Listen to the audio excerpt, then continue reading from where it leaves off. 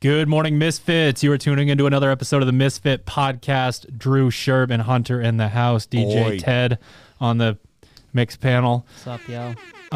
We are out of quarantine. If you're watching this on YouTube, if this is on YouTube, we're so very sorry that you're upset that we're wearing masks. We have to. It's a mandate, and if we are on video, there's kind of, some pretty easy proof of us sitting here within the building because we're in the gym right now. Leadership isn't always fun. We're not like stoked, like super pumped that we have to wear masks in a room.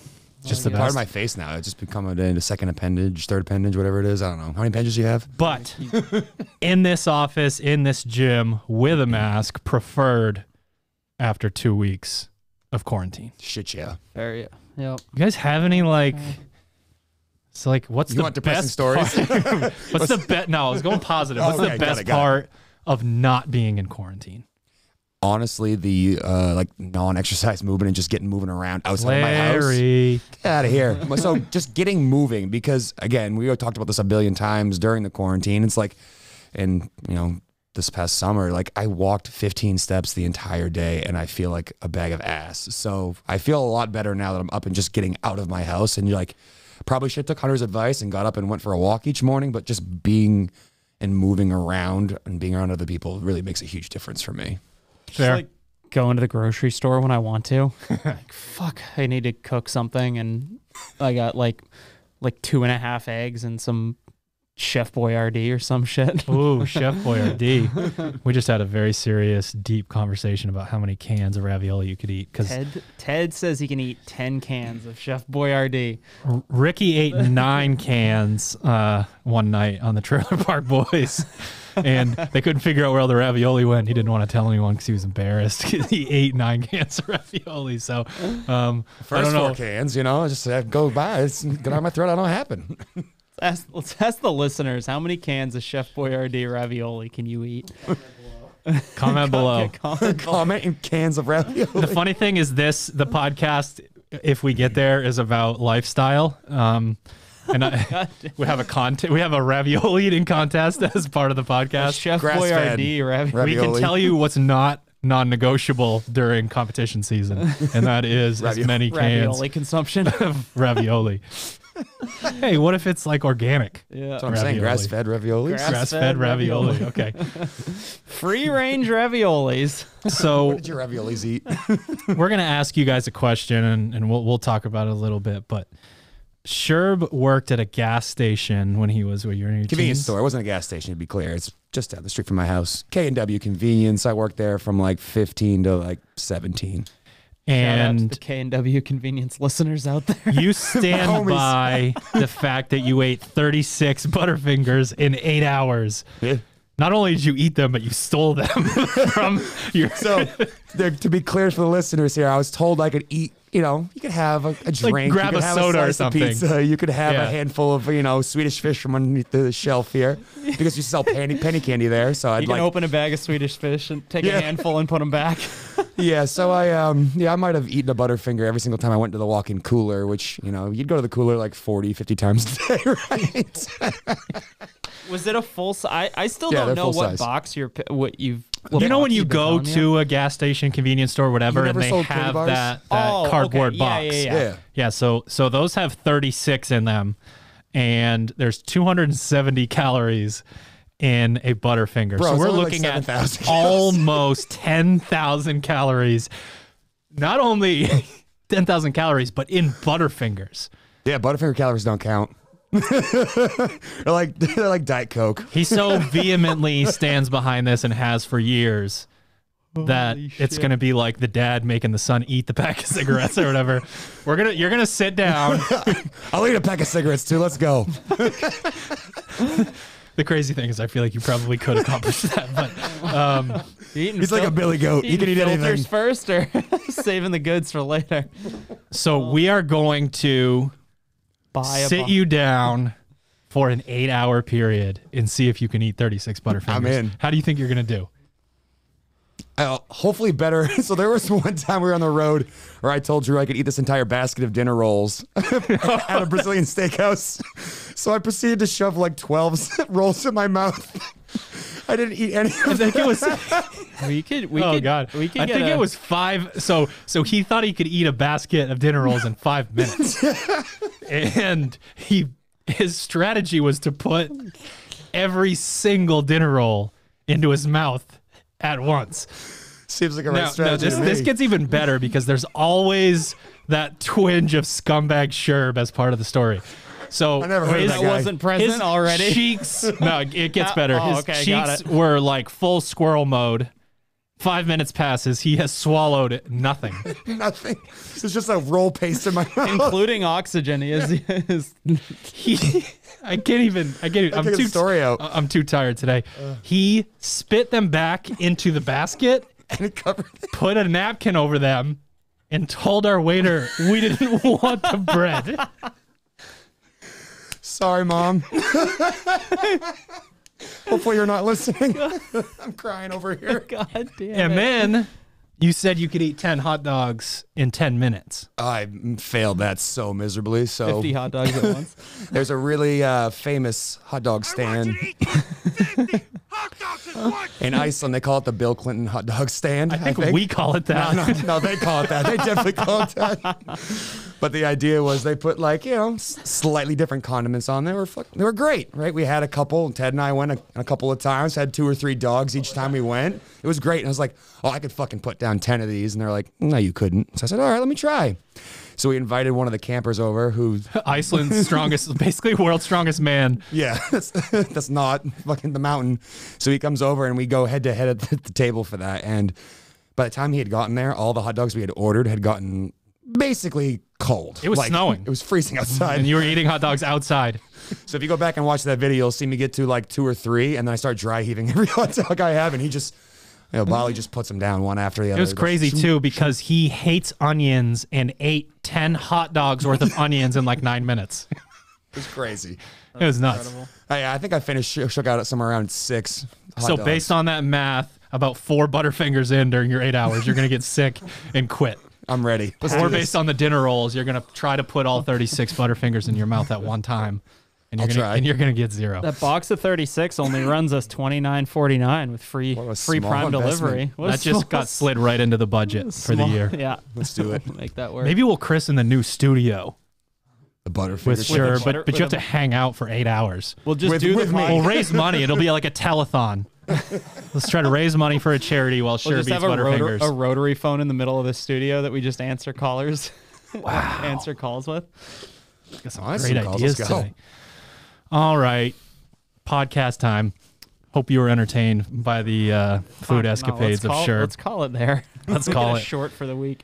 So we are going to begin. This is actually episode 1 in a series. We are going to begin a series where we talk about the competition season and specific categories that we were probably going to talk about anyways, sort of in that, like, we're crossing the realms of the Misfit Project and just sort of the regular, unprepared episodes where we look at whether it's today is lifestyle, mindset, how athletes train during the open, whatever it is. We're going to be going through a series where we talk about this stuff. And it's shifted just as of a few weeks ago from the open series to the competition season series. And as a old school jock kind of guy when I was growing up, this idea makes a lot more sense to me than what we were dealing with before. Like the competition season, the idea of an athlete, things are just different in your life when you're an athlete, when you're in season, when you've got practice and games and all that stuff. So this is definitely something I would say that's more in my wheelhouse, just from maybe understanding what it's like standpoint. And I think it's really good for our sport and a really good sort of progression to get us to a point where, there was years ago when CrossFit was first on CBS, it was like a similar size in certain ways to the UFC and was being compared to the UFC in a certain way. But then when Glassman decided that none of this matters anymore and all that happened, it sort of fell by the wayside. And obviously we know what the UFC has turned into now. So just the idea of the legitimacy of the sport, the idea of getting more people involved, because that's what we want at the end of the day anyways, whether it's because we want to be entertained by the sport or if it's because, you know, we want more people to be healthier, come into the affiliates, whatever it is. Yeah, to me, the that competition season and what the athlete has to do versus what they can do potentially or get away with outside of the season is very interesting because, you know, most of the people that we work with are typically what we call like CrossFit games, like lifers. Even if they aren't going to compete at the CrossFit games, they follow the Misfit blog. They're just someone who's very serious about training and typically takes certain things very seriously, how their sleep is, how their nutrition is, and all that stuff. And there's a common question that we get from athletes is like, all right, is it okay to take a break, or is it okay to take like the hands off the, or feet off the gas pedal for a little bit? And what should I be able to do during that period and what shouldn't I be able to do in that period? And honestly, it depends a great deal on the athlete, but to me, it's a very interesting topic because one thing we deal with quite often with athletes is that, hey, I've had these 36 weeks of just being on all the time. Like, how do I recharge my battery and get myself ready to go? Because that's a hard thing to accept as an athlete is, hey, it's okay to take a week or two to take it easy, recover, rest, get out of the gym, do other things for a little bit, and then hopefully like respark that fire again. So when the season's, you know, coming back up, you're hungry and ready to go get after it versus like, you know what, maybe this is my off season, or I'm going to do a year of Olympic weightlifting, or I'm going to go try something else for a little bit. Yeah, and kind of at the affiliate, we see that a lot with athletes who get like really ramped up about something, or maybe they were outside of the gym for a week or two, like we were closed for a couple weeks recently, and then the mentality becomes like, oh, I'm going to like make up for lost time almost. Wax myself. Like I'm just going to haze myself for the next week, and like, you know, the net sum, you know, will balance itself back out, and you can apply the same thing to the longer season in the competitive athlete, and there has to be the ebb and flow of kind of varying degrees of intensity and focus. Otherwise, you know, if you're always on, you're never on, and if you're never on, you're never on, so to speak. So the question of the day with the first competition season series in terms of lifestyle is, what are the non-negotiable lifestyle habits and routines for serious athletes when they're in season? Like, what are the things that, and I do have some structure to this episode, but just to make sure that we, you know, sort of go into each thing. For you guys, I want to hear your opinions on like when it comes to personal life. Like, I'm talking day-to-day personal relationships, like sort of leaving aside the things that are easier to measure. Like, what sort of things should serious athletes be thinking about when it comes to this? You know, you listen to, like, I think Matt's been on a couple of podcasts recently about this exact topic and that what his wife and his support team allows him to get away with his training. And a couple of things that they say right off the bat that's non-negotiable is, hey, you know, if you're going to have a situation that allows you to be the best athlete you can be, you need to have people around you that allow you to do that. So, like, one thing I think of right off the bat is, like, surround yourself with positive people who are maybe not necessarily your peers and like trying to do the same thing you're trying to do, but can see what you're after and can help you in that regard, because it takes a village to get one of these athletes to the games or get them to the high level sanctionals or whatever their apex of their sport is for them. But it does take a support staff. So, I mean, for me, non-negotiable is making sure the people that are around you understand what you're after and, you know, essentially empathize and want to help you on that path, because it's difficult enough without creating additional problems, like someone saying, hey, you're taking too much time away from us and what we can do, or hey, I don't want to go eat that grass-fed steak for the third day in a row, like, can we do something else? So to me, right off the bat, it's just making sure that the support staff around you kind of understands what you're after and where you're going, and they can kind of support you in whatever way makes the most sense for you. You just don't want those negative detractors around you while you're trying to get yourself, you know, to where you're trying to go. Right? Yeah, I think it's my idea is right along the same lines and probably almost the same thing. But it's kind of setting expectations and expectation management. There has to be an understanding between you and as the athlete and your support staff, whether that's a husband, wife, kids, or, you know, even like if you're a single athlete, and then there's an understanding with your gym or your affiliate owner and the coaches and whatever, and just trying to kind of, you have to set the stage for what you can or what you are trying to get over the next couple weeks, couple months or whatever, and making sure that the people that you know, are going to be directly impacted by you are aware of that and are on the same page, so that you don't have to worry about that. Because like you said, that's not something that you want to like, not that you would like hide it from somebody, but if you're not transparent about what the goals are, and then what the requirements therefore become of you as an athlete, and then maybe like, hey, these are things that in my home that might fall by the wayside, or might become like, hey, I need some help so that I don't have to worry about this. I'm asking for your help to do this, and, you know, setting up some sort of just expectation so that you don't have that tension. Because if you don't set that up, and you're, again, let's just assume it's a spouse. A spouse doesn't understand the time commitment and the requirement, and like, why are you going to bed at, you know, 9 o'clock every single night? Like, why are you eating the same thing every single day? Like, you know, we're not eating at the same time for dinner because of our work schedules are different. Like, all of these things can add a ton of additional stress that eventually just detract from the goal, regardless of how good of like quality all the individual things are. If you don't have that underlying support, you're gonna fail. You have enough stress in your life. Why do you want to add another layer? Like, that's the way I look at it. And you'll see a lot of these high level competitors, they have very small circles for that exact same reason.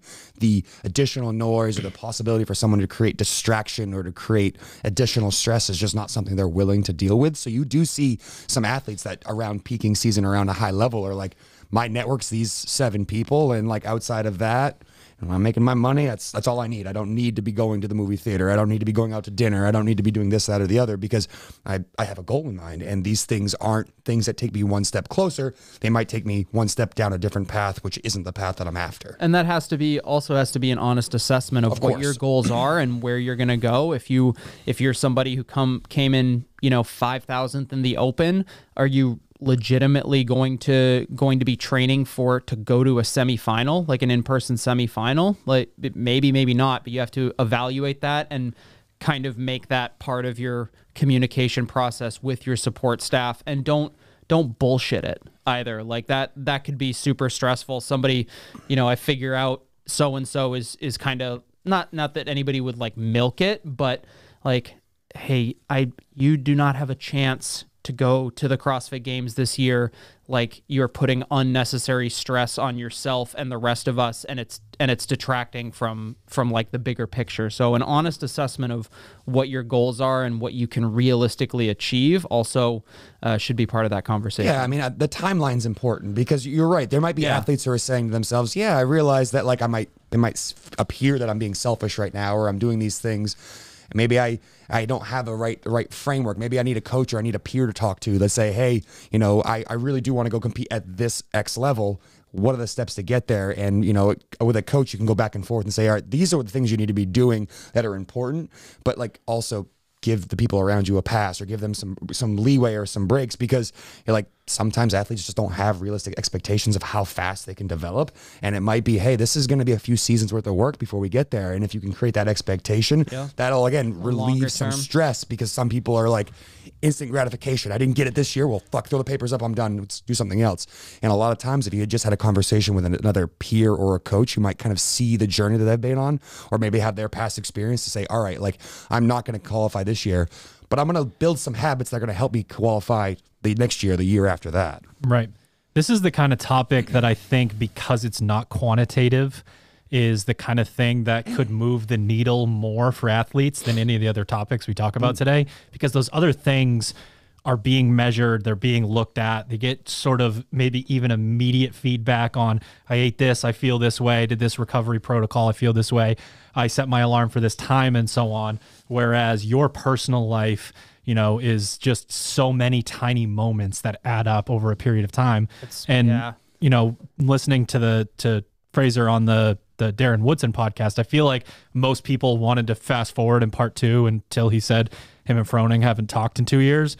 But there is so much in that gold throughout that. You know, it's in 2 different parts. It's, you know, I'm sure he's on everywhere where you can get podcasts. I had it up on YouTube, and that is one of the reasons why we consistently talk about these people, whether they're Misfit athletes or not, is because, you know, 3 coaches sitting in a room talking about this stuff you know, moves the needle, let's say for 60 to 70% of the people that are listening to it. The best person to ever do something talks about it and how seriously he takes it. And that finishes, you know, takes it to the 90-95% range. Now, what you guys addressed, what you started to address is the other side of the coin, which matters just as much. The people in his life are supporting true greatness. 100%. He is getting what he gives. He is saying, okay, do you see how hard I work? Do you see that I go and compete against everyone else who's the best at this in the entire world, and they're not even in the same realm as I am? So for me, whether it's understanding that from a day-to-day standpoint, or like you guys talked about, maybe more on a schedule, in life, you are going to get what you give. So if you're the type of person, you're going to have to interact with people that are not in your inner circle in life. That's just the way that it is. If you are, you know, like talking to people, you're mean to people, you're rude, you're like, get away from me, I'm doing this or I'm doing that. That's the kind of energy that's going to come back to you. And you can't expect every single person to understand exactly what you're trying to do. So one of the best ways for this to happen is to reciprocate this kind of idea. Yeah, put it out into the world yourself. Exactly. Put out good energy, because there's a really good chance. You know, we've got a handful of coaches here that just exude that. They put that sort of energy out there, and then surprise, surprise, you talk to a member and they're like, I love taking so-and-so's class. Yeah. They just give that, they put that out there and they get it back. They get that sort of thing. So I think, yes, you need to clarify with all of these people in your life, like, it's going to seem like I'm selfish, but if you really want to continue to complete that circle, you also yourself have to be thankful. You have to, you know, make sure that those people know, if they are making sacrifices with you, that you appreciate it. And just in general, in stupid interactions at the grocery store, at a checkout counter, anywhere, like, that's the kind of stuff that stresses you out when some random person's mean to you and you're like, what the fuck? What I do? The world sucks. I hate this. What the hell's going on? Like, if you're the type of person that's, you know, smiling, or no, you go first, or thank you so much, or eye contact, or whatever it is, you're going to receive those things back. Yeah. And all of this, as you'll see by the end of the episode, if it isn't clear already, comes back to the same place. I mean, just imagine being the athlete at the gym who people are so nervous to go up to because they see you as either a standoffish person or just somebody who's so intense that they don't possibly have time for you. And so they're never interacting with you, and you're effectively putting yourself on your own island. Whereas if you are that person who's like, yeah, when I'm training, like I'm in game time mode, but once I have that switch and I can flip it and I can be a person and I can talk to you, and then those people are super interested in what you're doing, and they're like, nobody's going to be like, wow, like you didn't do very well at that, did you? It's going to, odds are, if you're a competitive athlete and do, you know, are even reasonably good but have these outward goals, these people are going to be there to support you. And it becomes kind of this positive feedback loop. Like, you know, regardless of how you actually perform, if you are a kind, like, nice person, people are going to see that. People are going to do the same to you, and it's just going to result in just positive feedback. When we talk about how stressful training is, like, why wouldn't you want the occasional attaboy from the random person who walks in your gym and just sees you working hard? Like, we all talk about the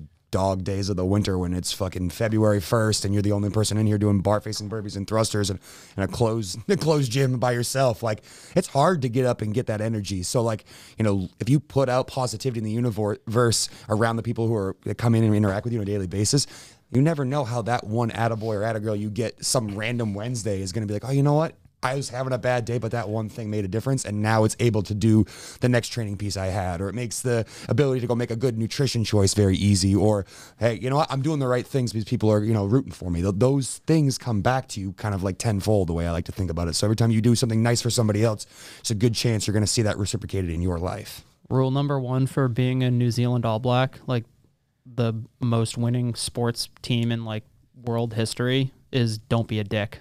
Like, rule number one to be on that team. Yeah, and those are some bad motherfuckers too. So you can see how powerful someone could be if they were a bad motherfucker and they were nice. Yeah. Yeah.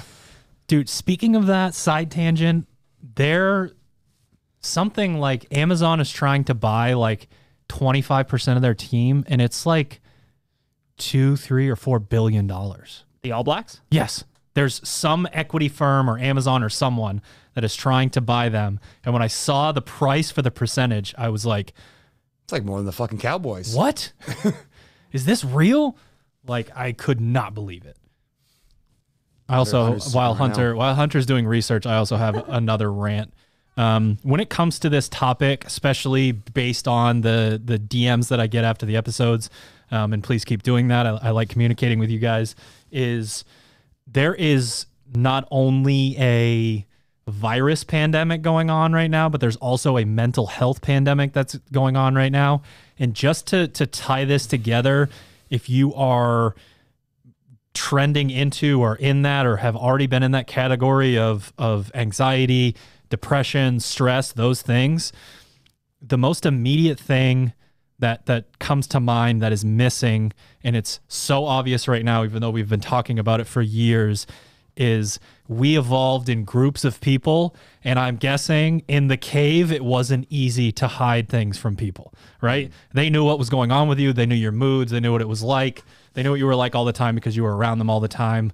Like, that's just how it was. We evolved in ways where everyone knew what was going on with us. We knew what was going on with everyone else. And when that gets shut off, when you take your personal stories, when you take your moods, when you take all of these things and internalize them and hide in a room with Netflix or your cell phone or whatever it is, and then just hope that you can make it through your 8 hours in public with a happy face, that is going to create a negative feedback loop that is going to be a serious problem.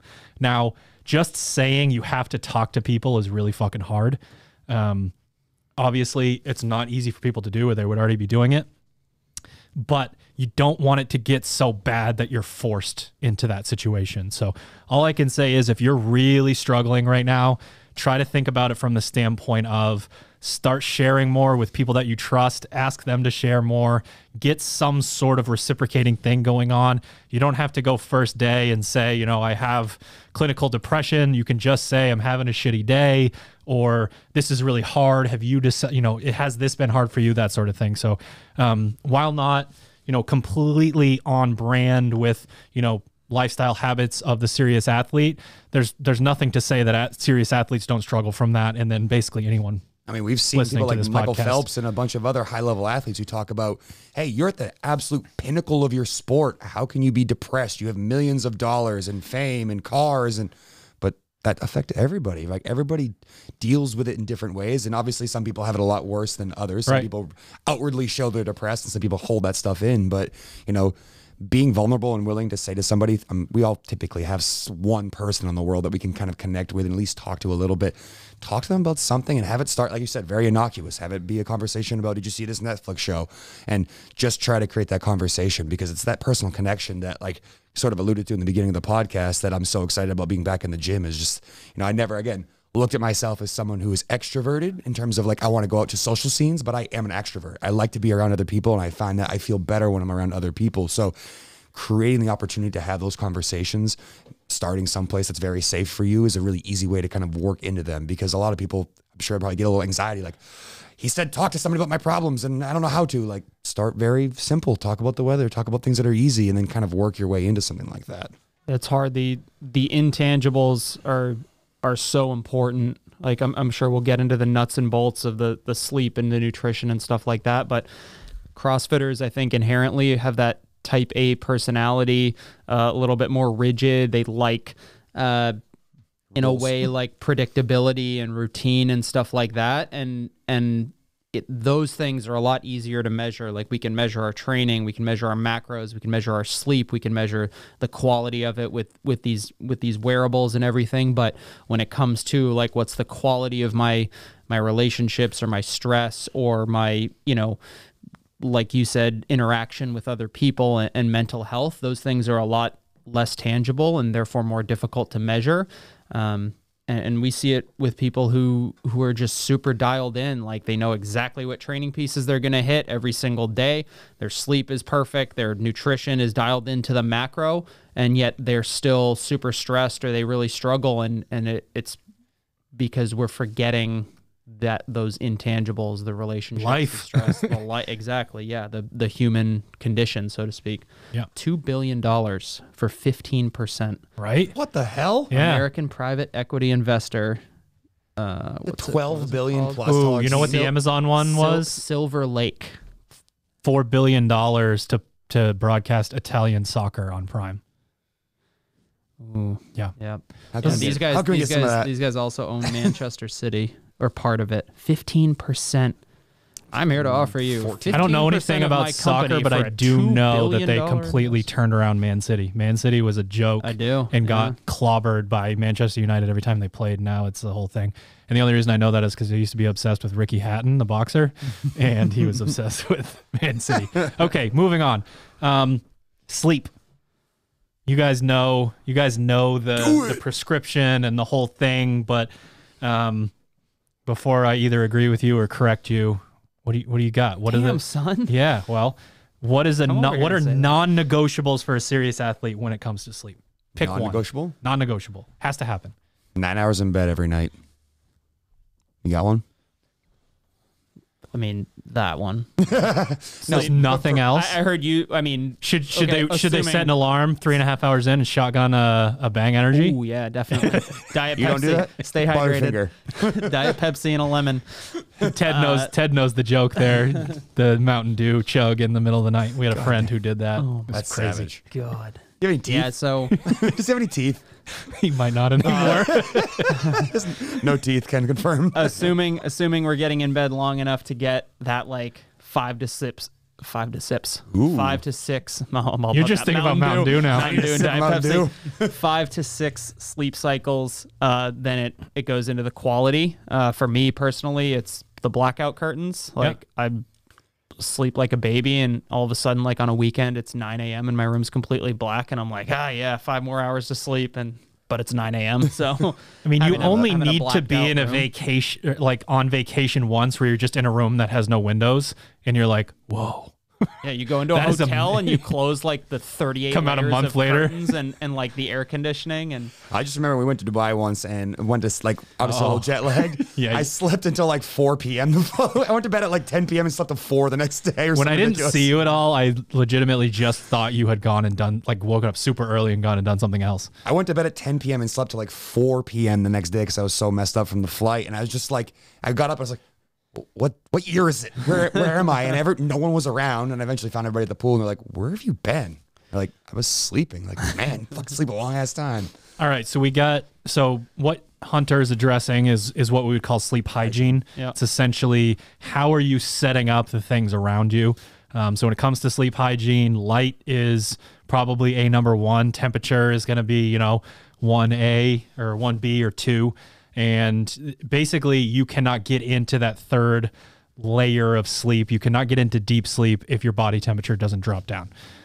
So that's why you hear recommendations of both take a bath before you go to bed so that your temperature drop has more velocity on it. That's one school of thinking. Another is that has worked for a ton of people that I've talked to is just the lukewarm, sort of cool shower before you go to bed. You sort of start that process there. So both of those things can work. But it's really important to get into that and to touch on the sleep cycles for anyone that hasn't heard us rant about this before. Basically, you're going through 90-minute sleep cycles, and the more that you make it into and get into that deep sleep that we're talking about, the more testosterone and growth hormone your body produces. literally free steroids the more you Free steroids. And it's funny because people only think of supplements or, like full-on steroids when it's that stuff. But this is all, it wouldn't work if it wasn't a naturally occurring thing in our bodies. And I was talking to this, we have a bit of a teen phenom in the gym right now, and he is still working with the machinery where he can sleep for 90 seconds and his HRV is 10,000 and he's doing blah, blah, blah. But he's trying to get stronger right now. He's, one of the big things with him, he's got the motor and he's trying to get stronger right now. And it's like, every time you make it into another one of those, you know, portions, you get more testosterone, more growth Pour hormone. a little bit more on. Exactly, right? So his One nervous sleep system cycle is like is responding very 1 well. pound on your back squat. Keep going. So it's one of those things where it's like, I ask him like once a month, has Hunter convinced you to sleep more yet? And he's like, kind of. Like, so that part of things I told him that on day one, and I kind of threatened him. I don't know if he's like... He sleeps with a knife in his hand. Yeah. He's just with a gun under his He's like pillow. Rambo. Just sleeping with a knife You're in his not hand. there, but he sees your head in the window. Good.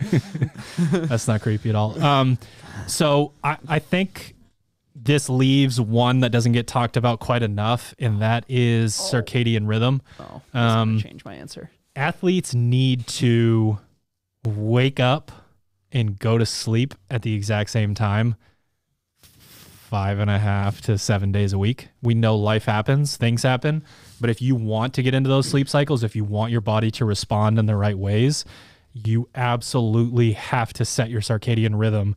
And the closer you get to, you know, I'm kind of awake when it's light and I'm asleep when it's dark, that's better. You can shift a couple of hours, but basically every human being has a schedule set in their DNA that only fluctuates like an hour or two.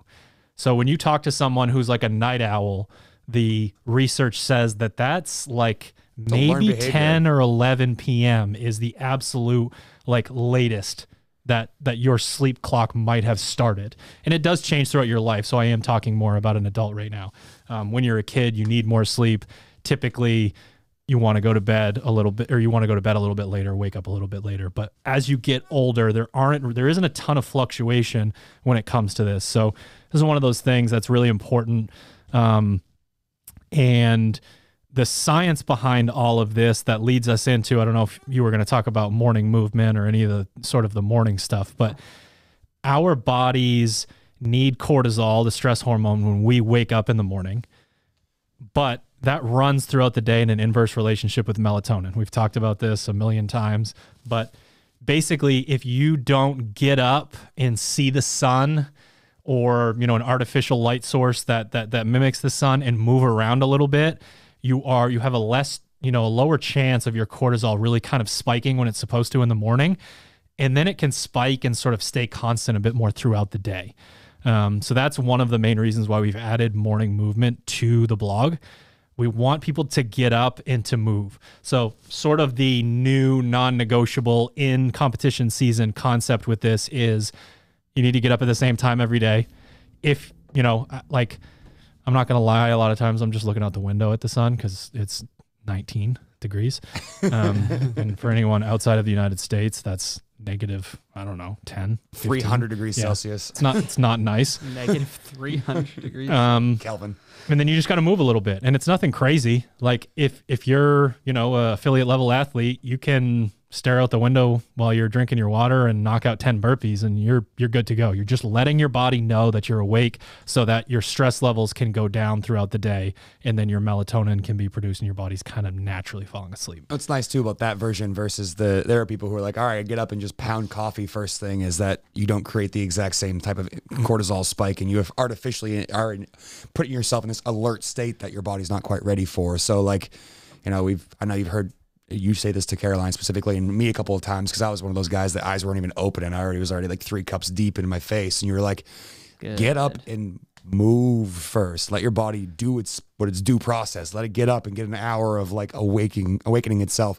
And if you can elevate that naturally without artificial, you know, intake, aka caffeine via coffee, you're going to be in a better situation so that you can get into that routine at the end of the day. Because that's probably the more common concern with people is that, like, depending on what you do with your life, you might have a job that puts you in this like fight or flight state, or it's stressful all the way up until an hour and a half before bed. And you're like, how do I allow myself to like wind down, and how do I get myself ready for sleep? Because this is something I deal with quite often with athletes at the affiliate level. It's like, yeah, I hear sleep's great. But at like 9 p.m., 10:30, I'm still wide awake. And then you ask them, what are their habits leading up to it? So like 100% agree, like get up, get moving, spike that cortisol.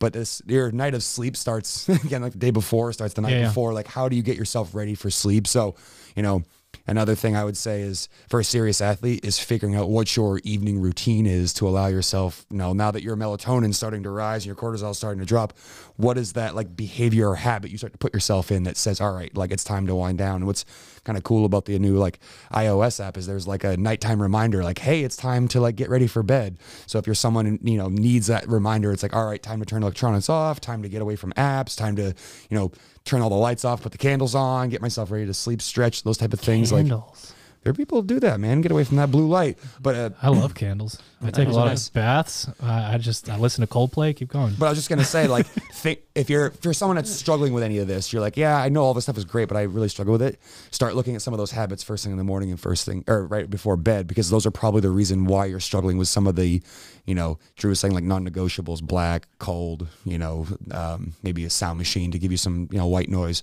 But if you struggle with sleep still, maybe you're not addressing the things that are happening first thing in the morning and right before bed, and that's the reason why you're not getting what you could get out of sleep. All right, Misfits, just a quick break to thank our show sponsors and save you guys a little bit of dough. We are brought to you by Proper Fuel. Head to properfuel.co and purchase you a jug of Proper Recovery. I'm actually, for the ad today, going to read a direct message that we got about Proper Fuel today. Proper Fuel is easily the best product I've used. Everything else, either 1, makes my stomach hurt, 2, tastes terribly, or 3, doesn't work. Now, that's probably the simplest way to explain the things that we were trying to accomplish, right? So makes my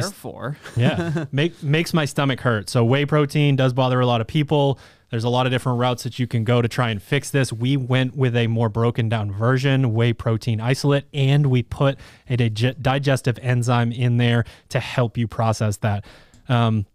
Honestly, it's one of those things that was very important to us in the formulation, but it has been sort of the star of the show since the product has been released, because, you try really hard in the formulation and you test it and you work on it, but we've gotten such great feedback from the general public. So just knowing that we've made a product where people can actually consume the whey without it, sort of hurting, making things worse is great. The taste thing, we just... Booyah. Wanted it to taste good. Nailed it. Boom, roasted. And then the doesn't work thing. Like, we want people to notice a difference when they train really hard and then drink the shake. The recovery, how they feel, are they as sore, all that good stuff. So thank you, Lexi, for sending that message over. Properfuel.co. Use the code word Misfit to save on your first order. We are also brought to you by Pure Spectrum CBD. Head to purespectrumcbd.com and use the code word Misfit to save a little green. As we talked about in the episode today, one of the things that's going to help you recover and be a better athlete is that sleep. If you have a sleep hygiene and a sleep habit, protocol to get yourself into that, I'm time to go to bed and get calm and get relaxed. For me personally, that includes putting, a couple drops of the 2,500 milligram Black Label CBD tincture underneath my tongue. I do that. I head to the bathroom, do the brushing of the teeth, get ready for bed. It really just kind of set me up for a really nice night of sleep. So again, head to purespectrumcbd.com, use the code word Misfit, check out that tincture. We are also brought to you by Sharpen the Axe. You know what?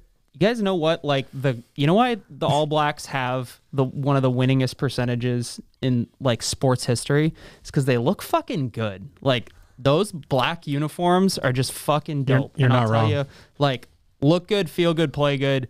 SharpenTheAxeCo.com just had a nice little drop, including some of those blue joggers, which I couldn't, scrolled through like a handful of Instagram messages, and it was just like most comfortable joggers I ever wore, like best joggers on the market, all that sort of stuff. Head to SharpenTheAxeCo.com, scoop yourself up some of the stuff that was just dropped. Use the code word unprepared to save a little bit of dough on the order, or use the code word Keala, Keala, to have some of your order donated to the Keala Foundation. We got to bring up Misfit Athletics, right? So if you're listening to this, podcast, you like what you're hearing, you like the vibe, you like the science mixed with the raviolis and the Butterfingers and all that good stuff. There's a lot of science. There's a lot of science behind that. If you want to follow the programming, we believe in it so much that basically everywhere you go, you can try it out for 2 weeks for free. SugarWOD Marketplace, teammisfit.com for your affiliate programming, misfitathletics.com, 2-week free trial. Train with us, improve, be part of a community, be part of a family. We don't think you'll regret it. All right, back to the episode. Yeah. I was going to add the evening routine thing. That was my other. Yeah. One of the reasons I think the evening routine thing is the perfect segue to, we're going to talk about stress a little bit right now. When we talk about stress, let's say it's someone who's coming into the affiliate and just wants to talk about health and well-being. We're going to recommend things like taking walks or meditating or, doing long, slow cardio, that sort of thing. Journaling. There's a lot of stuff that's there, but the common theme here and the sort of end result that you're after is serious athletes cannot be on every second that they're awake, right? Like you cannot be mentally and or physically stimulated at a high level throughout the entire day. It's a no-go. We've talked about this plenty before. We've got the Misfit, the shirt, fill the tank, empty the tank. And it's really important to understand that you only have one gas tank when it comes to energy, whether that's physical or mental. We are pulling from our own resources anytime we're doing something that takes effort. Okay, that could be your job, that could be writing, that could be, having a super intense conversation with someone. When you're using mental or physical resources, you are taking away from the amount of energy that you're going to have.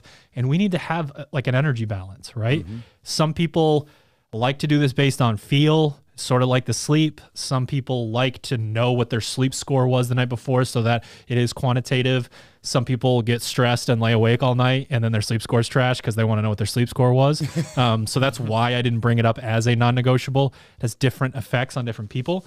But when you're looking at things like HRV and recovery protocols and all this stuff, the overall feeling, again, that you're after is that you're not on every second. It's just not realistic. I know that it's basically life for almost everyone who's listening to this podcast, but if you are a serious athlete and you're doing this to yourself, if you're going from task to task to task and trying to jam in all of these other things and doing your training, you are not going to have the same results as you would if you gave yourself breaks. Hey, you apply it at the beginning of the podcast. We talked about it. You're Butterfingers. You're how many Butterfingers to get recovered? 36 Got it. a day.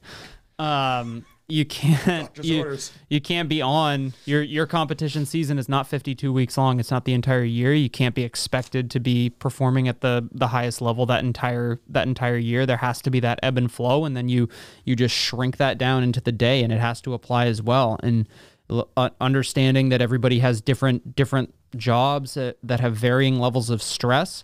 I think that you have to kind of establish with yourself, and I think that there's just a level of self-discipline that's required and just willingness to like make sure that is part of your daily routine. Is just having a time or like a threshold event or something like that signals like, okay, it's time to like turn it down, regardless of what's going on, to the best of your ability. If you have a chaotic job, it's as soon as you get in the car, it's a quiet ride home, and like that is the signal to your body that it's like, okay, we're done with that now, and now we come down. Because stress, and we talk about it a lot, stress is important.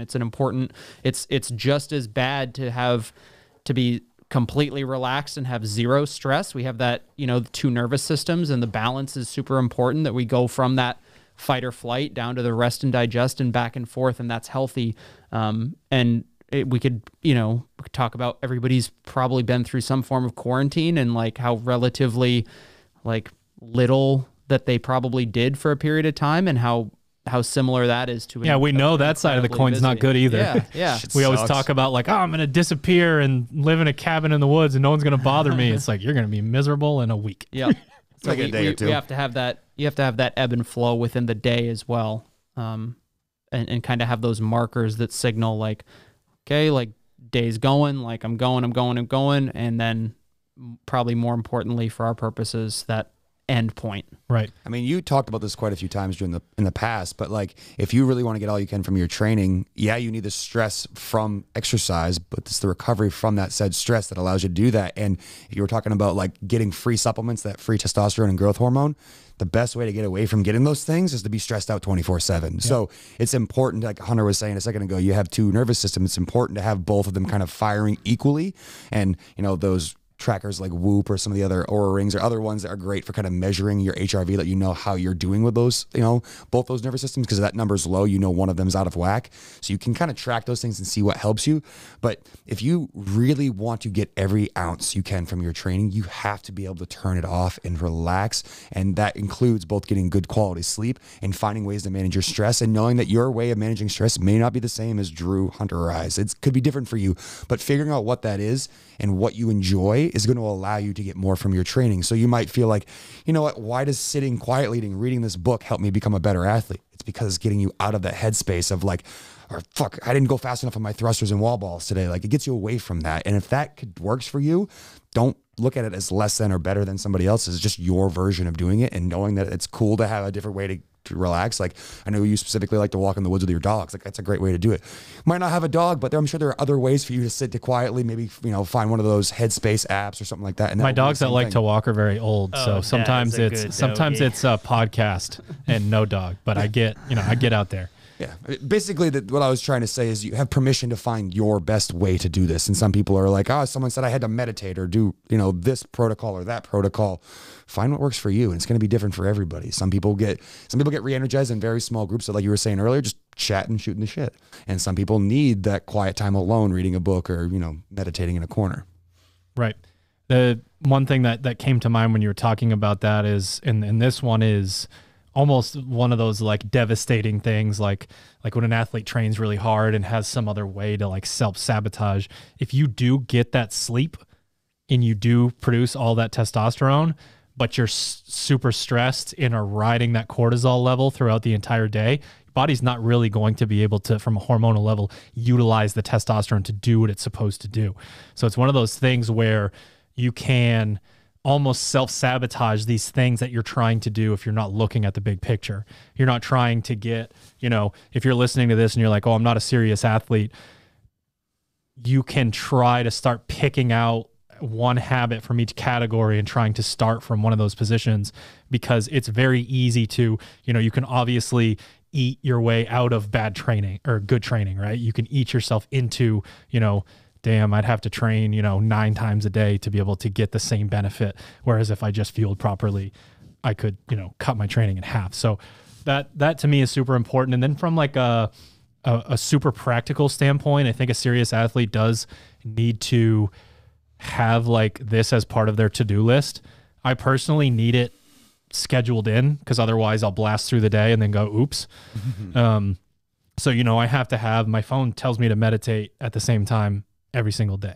And I don't always get to meditate then, but I don't get rid of the reminder. So it stays in my notification screen. And it's just sort of a like I'm the kind of person, I probably meditate 5 out of 7 days, somewhere in that range. I do wish it was 7 out of 7 days, but it's one of those things where if I have that there, I'm good.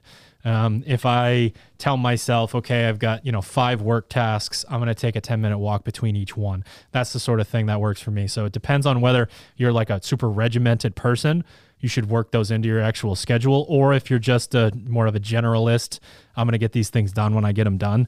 I think it's still important to find systematic ways to get them into your routine. Yeah, it's always nice to have that little reward. Like you have something that has to be done, and then you give yourself a little real break or a little reward saying, hey, I just did that thing and then I made it happen. And I kind of feel I fit the same kind of mold where I like to have it in my schedule and in front of my face, so I kind of see it and remind myself there. And we, you know, joke about athletes are like writing their goals in their mirror in their bathroom, because it's there. They see it every single day. It's a reminder. Hey, here's why I'm up at 5:30 in the morning when I could be sleeping for another maybe hour before work. Like, this is my reminder that I'm going and doing this, and that it's always there. And putting it out into the universe typically helps you do that. And, you know, I didn't know you meditated that many times per week. I know you did do that, but like our Sunday miles for, you know, all fall was the exact same thing. Was like, hey, I'm putting this out there because I know if I don't, you'll tell me and hold me accountable, and I can hold you accountable. Right. And having those, like, again, going back to the support system we were talking about earlier, it's nice to have those things and realizing that you're not in this alone. So all these little other things like sleep, your fuel, your stress, like, use people to like have them help you and you help them back and forth, because that reciprocation is going to allow you to do these things that are troubling or hard to do by yourself if you try to tackle them all by yourself. So find people to help you with these things and, you know, work together, kind of going what Hunter said, like have that conversation and get that mutual agreement. Say like, hey, we're both going to be healthier. I might be doing it because I want to perform better, but all the things that are going to help me perform better might also help you feel less stressed at work the next day, or help you deal with this difficult person that you have to deal with at, you know, your job. So these, even if your goal isn't necessarily to be the best athlete you can, there are tenets of this that are going to help you be a better and healthier person. This is kind of what I was thinking about as you were talking with the, you know, the shame of someone who's sleeping really well, training really hard, but then has a lot of stress and can't get it from it. And they're like, oh, I'm a serious athlete, I don't care. This stuff applies to people even if they aren't necessarily trying to be the pinnacle of fitness. Yeah. For anyone wondering, I use the Waking Up app on, so it's cool. It's Sam Harris's thing, and the introductory course is cool because it's not a specific type of meditation that he teaches. He teaches every type of meditation, so that you can kind of find when you're done what type of meditation works best for you. Moving on to food. Now, I'm going to ask you guys a question, and I'm judge and jury. It's very subjective.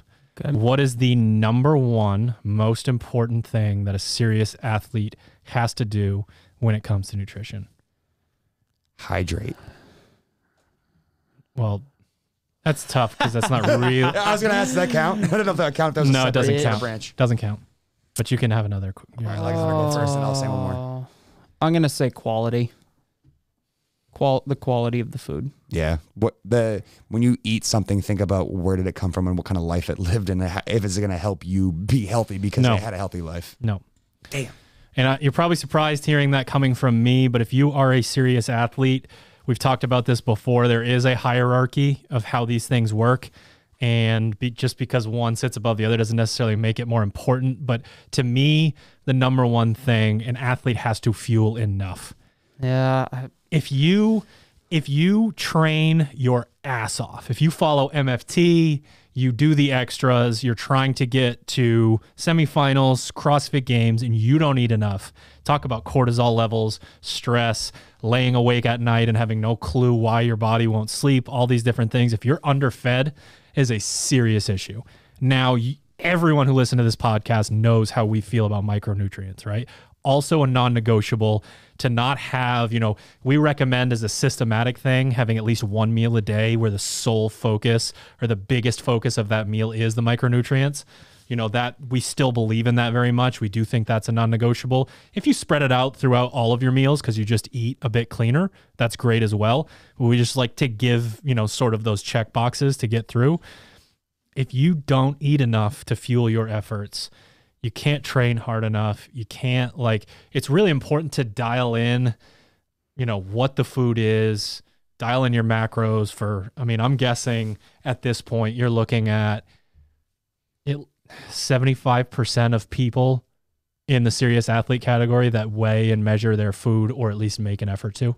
They have to, but you just can't. I do. The reason I'm saying that is because you're saying know 75% weigh and measure? Yes. Oh, yeah. I know of a lot of high-level athletes that don't do that. Mm-hmm. But they also did at one point and sort of have this overall general feeling of what a certain food looks like.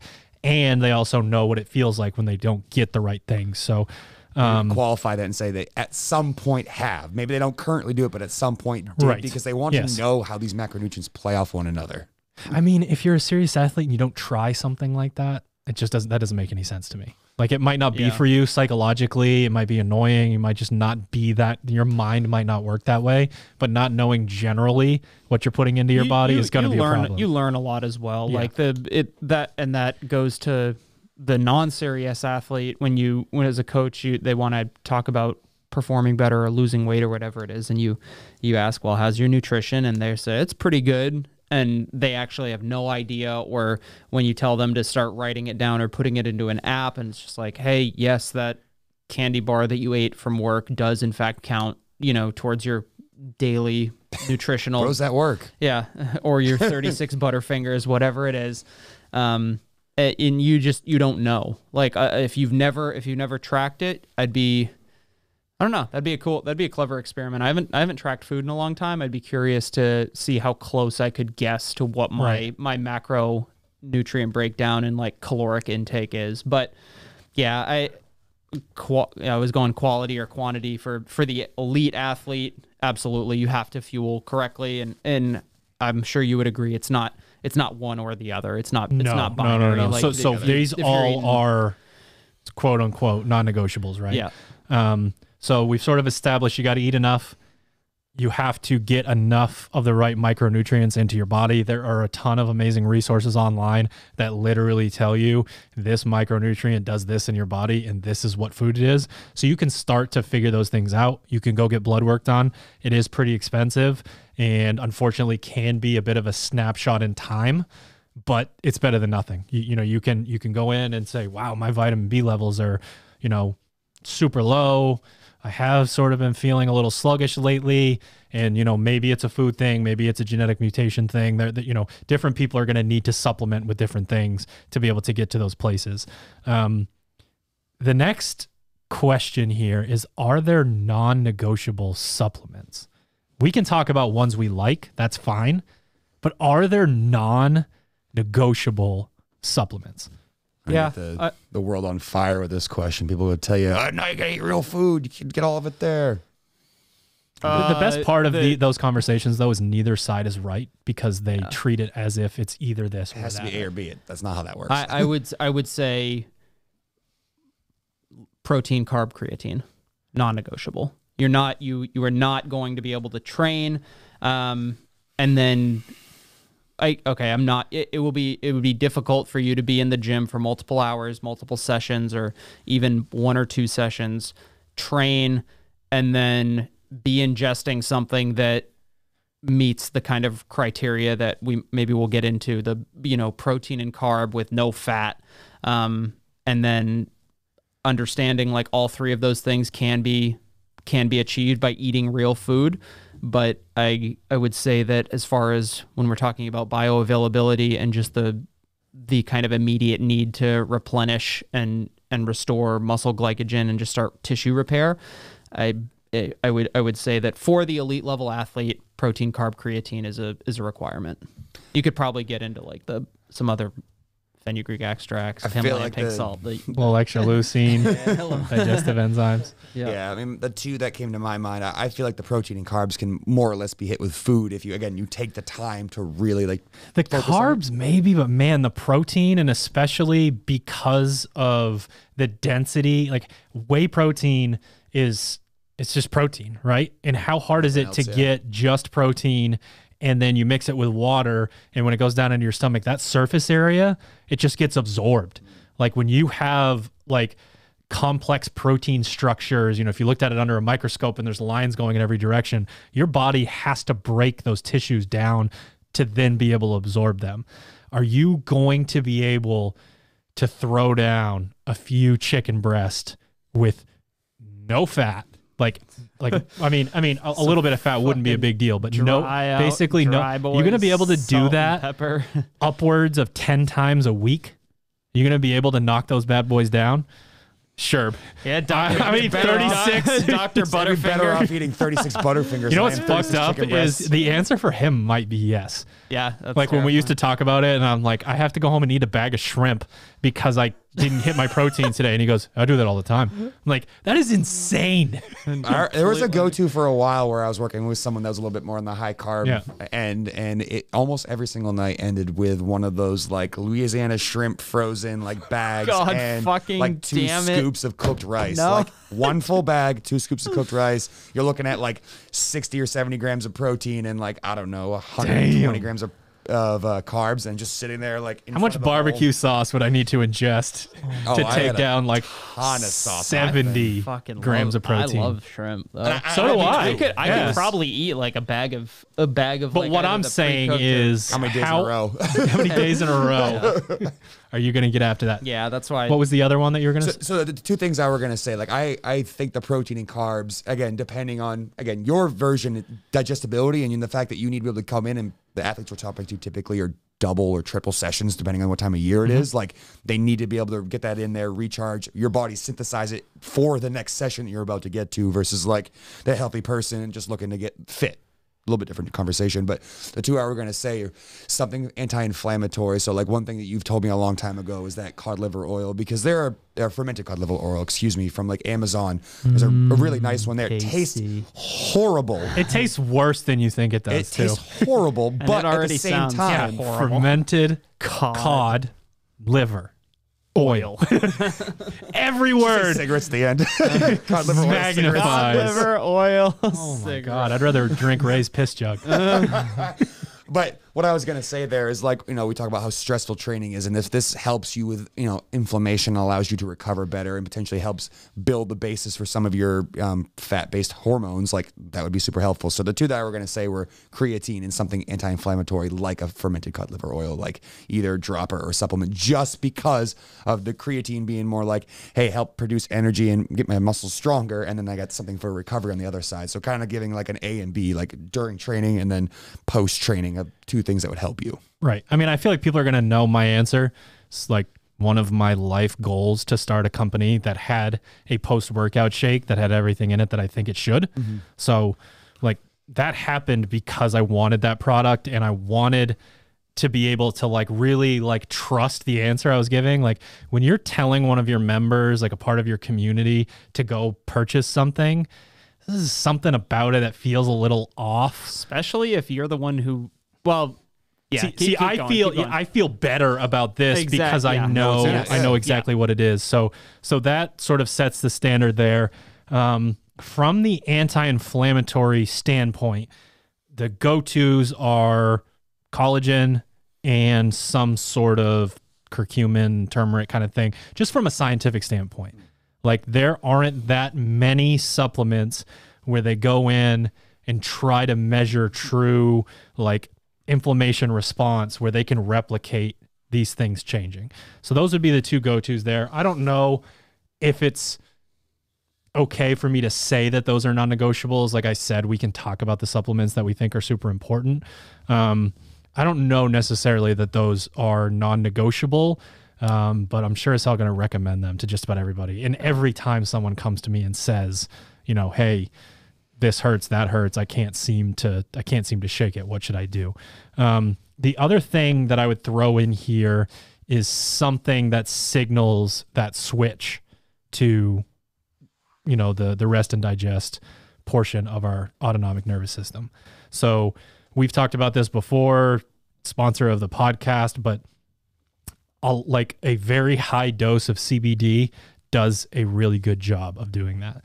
It's something to me that is important to talk about because you can sort of feel it happening if you do take it in the right doses. Unfortunately, right now, because it's such a buzzword and because the market is so saturated, you could go to a store and look at how much you're actually getting in a dropper of some of these products, and it's not going to do anything noticeable. It might work on a cellular level. It might do some of the brain healing stuff, but a lot of people, like if you're going to put your hard-earned money into a supplement, that's how you're going to be able to like feel it. You know what I mean? Yeah.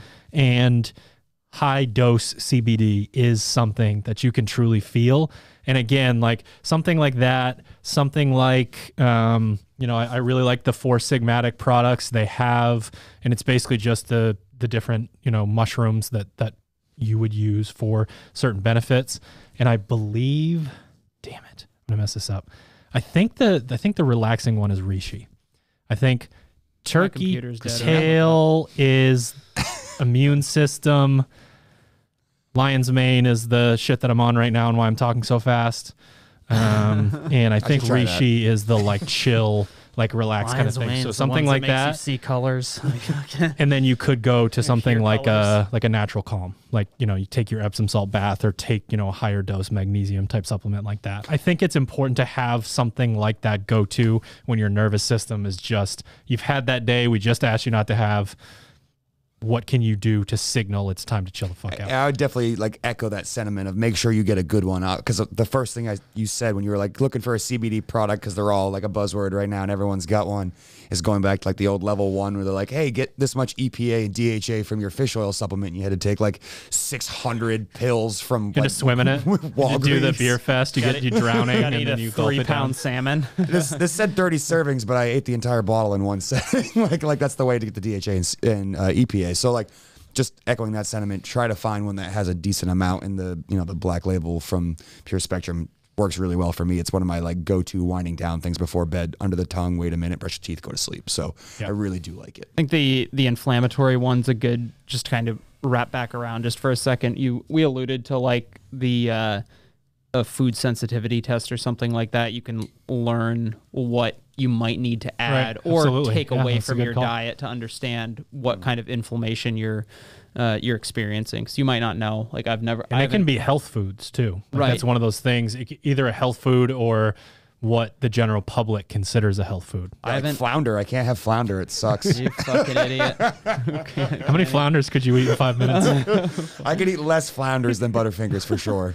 I haven't taken one because I'm afraid it'll tell me that I shouldn't eat eggs. Until you can eat peanut butter and you can't snack on it before the meeting. I'll still fucking snack, Ted. Don't think I won't snack on peanut butter just because it's going to kill me. Ted hopes it says every food on it so Hunter can't chew anywhere near it for the rest of his life.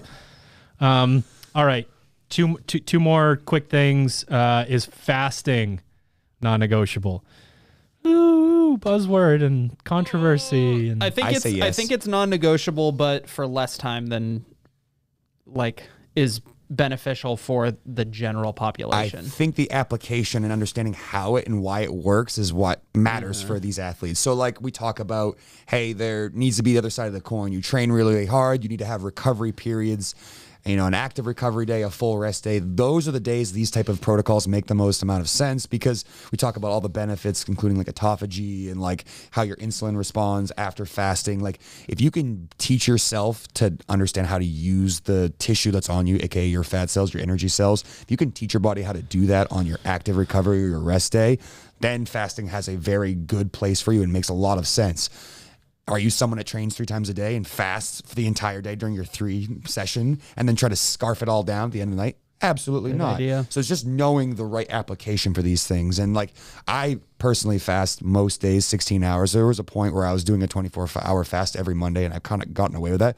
But I still was sick with the 16-hour fast. And I do think for athletes of the highest caliber, there are 1 or 2 days per week that you can fit this kind of idea in your schedule. But like you said, you might go 12 and 12 or 14 and 10, or maybe even 16 and 8. But you probably want to stick away from a lot of 24-hour fasts unless you're in the off season. Yeah, I don't think 12 hours isn't super difficult. I don't think that's always like it's an more easy a scheduling and concern. People just don't notice that they're ingesting calories. It's in a those scheduling moments. thing, and like from a training standpoint, you kind of hit on it, but you can't do fasted cardio if you're not fasting. And right. There's a lot of benefits to that. And as far as learning how to use a different fuel source from your body, and anytime you go long, it's nice to be able to flip that switch or have that reserve fuel store. So I also do the 16 hours most days, the occasional 24-hour more often. A lot of times that's unintentional. But I think, I would say 12. I think 12 is fine for the elite athlete. 12, do the 12 and 12, and then maybe on the rest day it's a 14. All right, so we're gonna move on to a even more controversial topic, and I'm gonna address this. What sort of shoes should I use when I do my snatching? Nanos for lifting. Should I change my shoes in the middle of the workout? You should shock your shoes. Shock your shoes. Okay, this final dildo food shock your shoes in a competition comment is the ecosystem of the amount of food you eat, energy balance, performance in different categories, weightlifting, gymnastics, whatever, in relationship to your body weight. How much... Hold on, my flow chart's all fucked now. What? How much do you need to, as a serious athlete, pay attention to not only this food is making me feel this way, look this way, whatever it is, do all of these things. But then, like, I know for me personally, when I did not know that I had celiac, it was impossible for me to gain weight. It didn't matter what I ate. It just increased my trips to the John.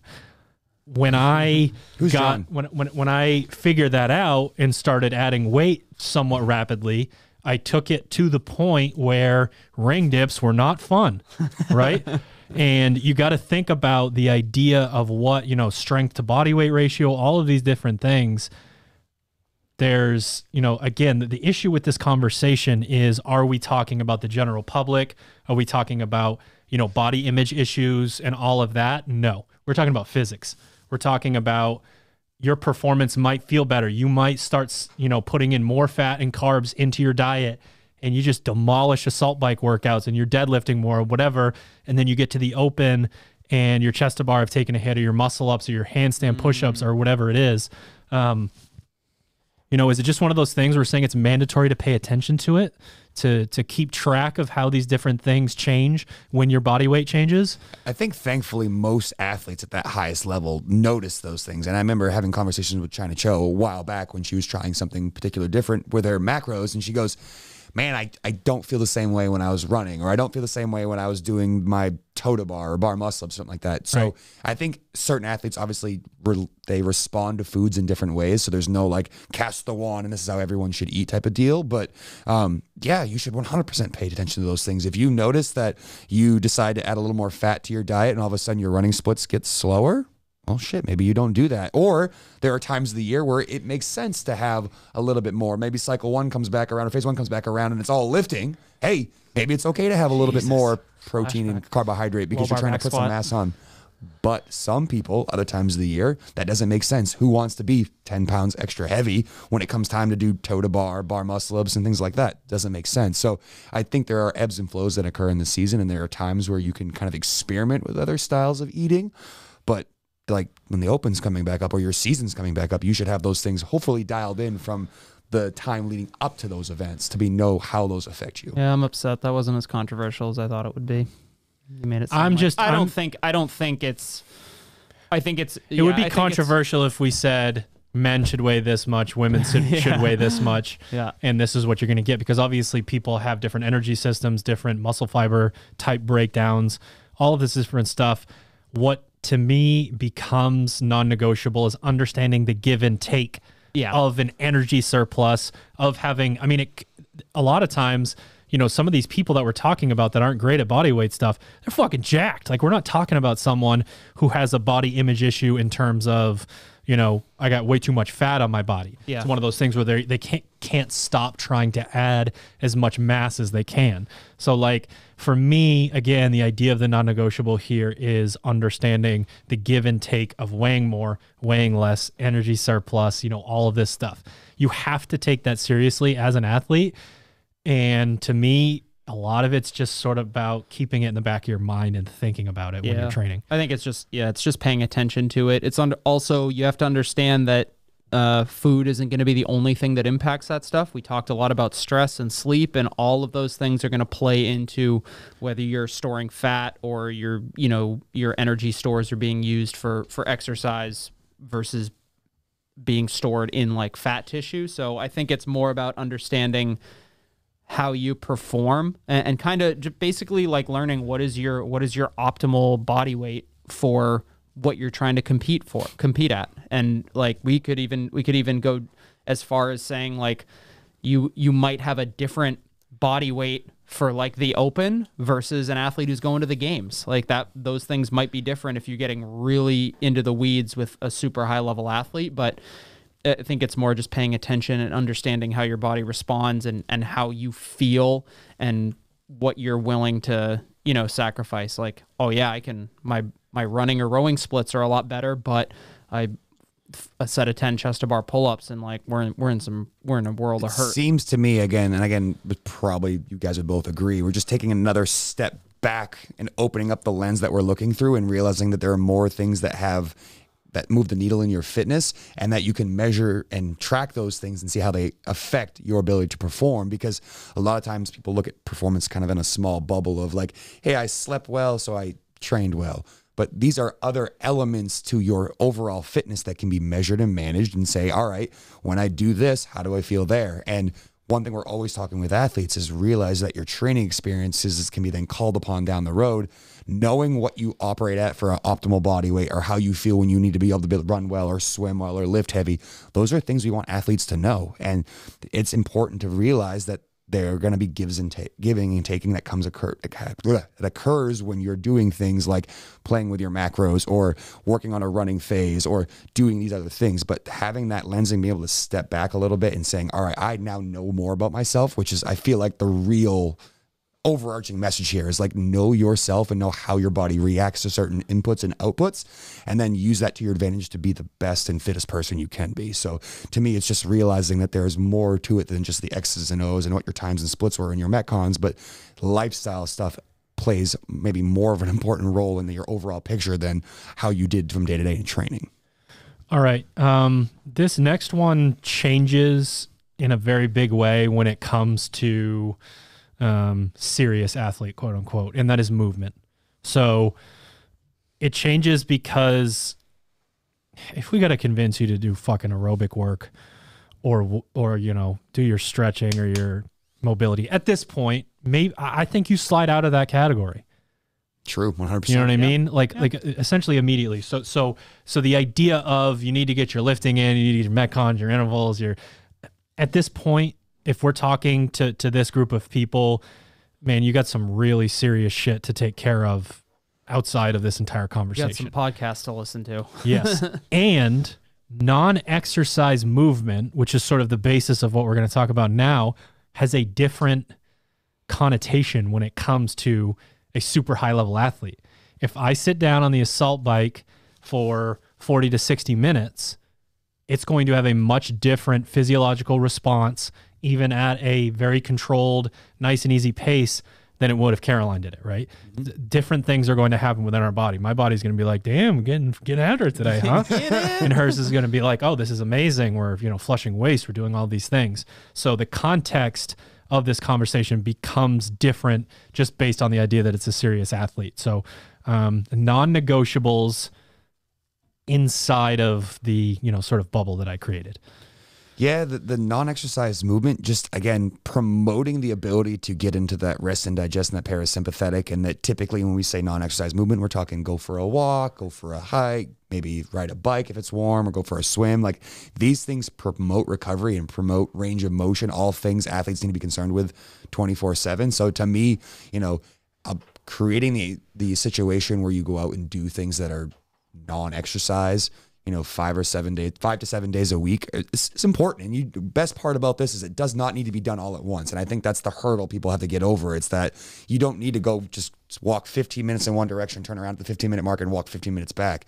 You can split these up. I do recommend it though. I mean, it's a great way to do it, but there's ways to split this up to make it more manageable, easier to stomach, that you're not being like, oh, fuck, like I haven't walked outside for the last 4 days. I got to make up 2 hours of non-exercise movement. Like, start simple. Start with 5 minutes of a walk, and then a 10-minute walk, then a 15-minute walk. But like, the amount of recovery it promotes and the ability to get into a calm headspace. There are all these other things that we've been talking about already that can be achieved in non-exercise movement that make it so valuable. And that, you know, we talk to athletes like, you know, one of the great things for Austin right now is his job's manual labor. It's physical. And I would bet he would say to you that he feels better on average, just emotionally, physically, because he's moving throughout the day versus a job where you know, sit behind a counter and say, you know, what do you want with that kind of deal? Like, that's a much different situation. Damn, you'd be amazing at customer service. What do you want? Yeah, the difference is that for us specifically, going non-exercise movement is exactly that. Or it's like it might be a training day for you, like that's part of your training. Whereas for a high level athlete, yes, the recovery side of things is super important, but it's more of a stress thing for me. I think the going out for a walk, disconnecting from your devices and just getting outside, along with kind of the fresh air, the vitamin D, all of those things. But the stress is what kind of came to mind first. So whether that is just going for a walk, or maybe it's doing something that you really enjoy doing, going for a bike ride, swimming. For me, it's surfing. going skiing in the winter or something like that, and having that just kind of like time to relax, and don't even think about it as like using your fitness or like oh, how high did I get my heart rate? You have to frame it as more of like, this is contributing to my recovery, my mental state, my stress levels, those sorts of things. That's a good way to think of it. What's very interesting is I was going to address that with a serious athlete, I don't believe that the mode of non-exercise movement has to be something outside of the gym. And then I changed my opinion when you were talking about what you were talking about. So like for me, I started just from the place of flushing waste and doing your stretching, your ROM-WOD, your recovery protocols. You need those things to be able to get rid of the crap you put into your body by training either the day before or that day. Sort of the flushing, the blood flow, all of these things, that's the non-negotiable. But when you talk about being able to hit two birds with one stone and say, yes, I'm flushing waste, and I found that thing that brings me back up into the stress category that allows me to get out of this boom, boom, boom on all the time kind of mindset, which you would guess might take over in an athlete when they're in the gym, right? You're on the bike and you're like, really, a 215? Really? And that is exactly what we are looking for. When we ask for a flush, when we ask for the forever pace, these sort of things, we are asking for something that you could do indefinitely. Like you show up at the games and Castro says, you're getting on the rower and I'm going to tell you to get off the rower in a few hours here. We'll see. I'll tell you when to get off. That'd be fucking great. That would be great. Love that. Indefinite amount of time. Yeah. Do you sprint at the beginning though? Okay, that's a totally different. That rabbit hole is just too much. I wanted Castro to be back at the start line and be like, again. But for the whole, just Herb Brooks with a whistle, just again. But for the whole Frazier games, comes by and it's just like Mike Eruzione. You imagine Atalanta twice? Oh my god. Yeah. So non-exercise movement we have established, depending on how an athlete categorizes this, is the non-negotiable here. You cannot train your ass off and then go sit down. You're going to have back problems. You're going to have hip issues. Your knees are going to bother you, shoulders, all these things. We have to go through, easy guy. Don't these call me out like that. passive ranges of motion. We have to move our body like a human being when there's not this massive amount of resistance on our bodies, either created by how hard we're running or by the weight that's on our back. So, yeah, that's a really good point to say. Maybe it is a non-negotiable for a lot of serious athletes to save time by being able to combine those two things: stress relief I think the movement. The in-gym thing, you kind of hit on it, but if you are that type of person who's ultra competitive, it's really fucking hard to sit on the rower or sit on a bike and be like you said, like really, like a 215, like, all right, let's just go down to like a 210. Right. Like, all right, let's make sure we only see the ones, and all of a sudden it's a training piece. You go outside, something that's almost not measurable, or you treat it as, not a training piece, as like a mandatory de-stress session. Just call it something different. Right. That I think that's important. I'm a big fan of not looking at a screen for the non-exercise movement. I mean, yeah, I'm by no means means a competitive athlete, but I'll do that. Like, I'll put that in my head, be like, okay, just don't see this number. Like, have a little bit of dignity. Right. But same exact way. It'll be a pretty low. I do the same dignity, thing, but I'm not willing to admit what those numbers are. Right. Yeah. Same. On the internet. Yeah. All right. You know what time it is. It's final thoughts time. We've covered a lot of topics. Now you need to synthesize all of it, and you can't talk for more than 30 seconds. I'm just kidding. Is there anything that you feel like hit home to a point where you're like, yeah, that's definitely something that we need to be making sure we're talking to our athletes more on a regular basis? For me, the underlying one is what we started with, and that's just addressing both our own both our like our personal relationships, and just kind of setting the expectation with one, yourself, and then two, with those around you, so that you do have the support for the duration of time that you need. And then there's the side that the requirement for you, the obligation for you to don't be a dick. like these people, if you're so fortunate that you have the support system that is going to support all of these nitpicky things, because you have to remember, you're a fucking weirdo. If you're that elite athlete who's chasing and you're in the top, no, I mean you are. I know what you mean. You know, don't be a dick, Hunter. You're the weirdo. You are asking for people to understand something that they might not fully, and to just kind of trust you. So you need to reciprocate that in the same way, and don't think of that as like a payment that is going to create the positive feedback loop that we talked about. And for me, having that kind of baseline makes all the other things a lot easier to fall into place naturally. I really liked your point of the communication with the spouse or the boyfriend, girlfriend, or the people in your community. Like, I agree. Like, it's important. It's on you to put it out in the universe and say, I'm about this. But like, having that conversation is something that probably would have saved me a headache, I don't know, 10 years ago when I tried to be competitive in CrossFit. But for me, I think that if I wasn't going to use the communication as my final thought, it's just that positivity, like put out into the world what you want to receive back. And I know that how do I put out positive vibes in my sleep? Well, I don't know about that, but in terms of like asking yourself, what about the habits that I'm creating are going to make a positive mark on my sleep? Then I can kind of frame it in the positive and negative light. So for me, put out positivity, because that's how you're going to get it back into your life. And that's going to set you up in the best case scenario to have lower stress and allow these other things that we talked about that are all interconnected to kind of play out in the best possible scenario. Fair. All right. I'm going to take kind of the easy route here, but it's just the idea of the whole entire basis for this conversation. You guys, I mean, everyone listening to this podcast, right? I mean, you guys they work so hard in the gym, and there's varying levels of that. There's your affiliate athlete, Hatchet, MFT, the whole teens and masters, the whole deal. The common theme is that anyone who knows about this podcast, listens to it, works their ass off.